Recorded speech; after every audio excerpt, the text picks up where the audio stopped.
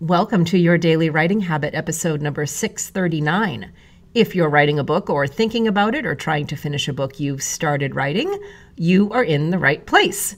Good morning. Happy Monday, everyone. I'm your host, Christine Whitmarsh. If you're looking for me online, especially social media, look for Christine Inc., like that stuff we write with.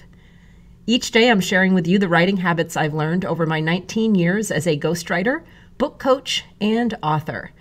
I have found that three things in particular have a huge impact on your success as an author, and they have the ability to turn someone who maybe sees themselves as a writer into a published book author.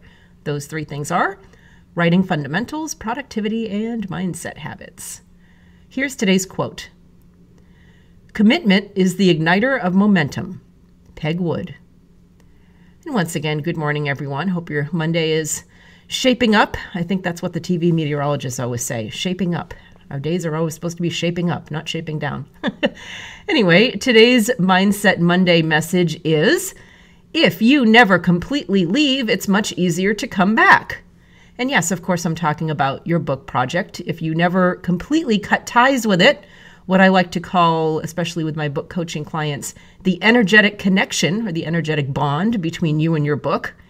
Now, to be clear, I'm not against taking breaks or resting or recharging your creative brain, all those good things that we absolutely need, especially as creative people. No, my message today is about that energetic connection with your book that I was just talking about. Think of it as, I'd like to imagine it as a bright, electrified kind of umbilical cord connecting you with your book, no matter what stage your book is in, whether it's an idea or it's an actual manuscript in progress. This cord, I like to imagine, is lit up by any time you spend working on your book, but it also gets power every time you simply think about your book, or brainstorm, or ponder, or mull over, or jot down notes, or kind of daydream while you're doing housework.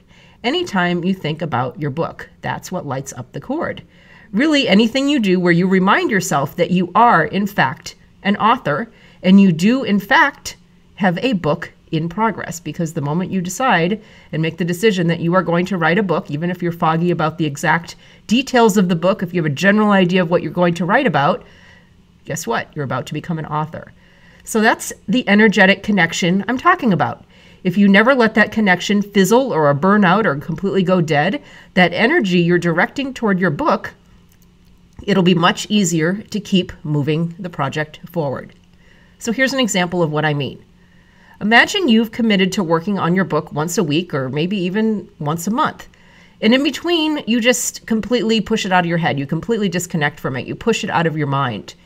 Think of how much more challenging it will be when you do finally sit down to power up all that book energy to get that umbilical cord glowing again to start from zero, to dust off that part of your brain and get your book in motion again. It's like the flywheel that the author of the book Good to Great, Jim Collins, talked about, or the boulder being pushed up the mountain, or just insert your favorite analogy here about going from 0 to 60 rather than like maybe 55 to 60.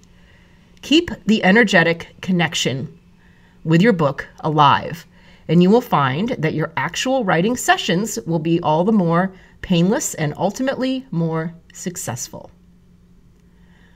Thank you for joining me here on Your Daily Writing Habit, where I am helping you write and finish writing an awesome book. And please drop by my Inc. Authors group on Facebook for motivation, accountability, book writing, publishing resources, and more. And I will drop a link in the show notes as always. Until tomorrow, happy writing.